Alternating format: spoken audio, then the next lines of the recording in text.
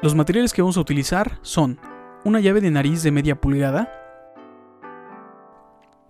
También vamos a necesitar cinta teflón, una pinza de presión o una llave Extensión.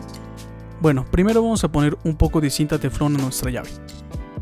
Primero debemos de suspender nuestro suministro de agua para que podamos trabajar con calma. Para retirar este tapón fue necesario poner un poco de spray aflojatodo para retirarlo fácilmente. Retiramos, va a salir un poco de agua porque se queda en la tubería. Y apretamos nuestra llave. Apretamos muy bien. Es importante sujetar bien nuestra pinza al borde trasero de nuestra llave para que no la rompamos.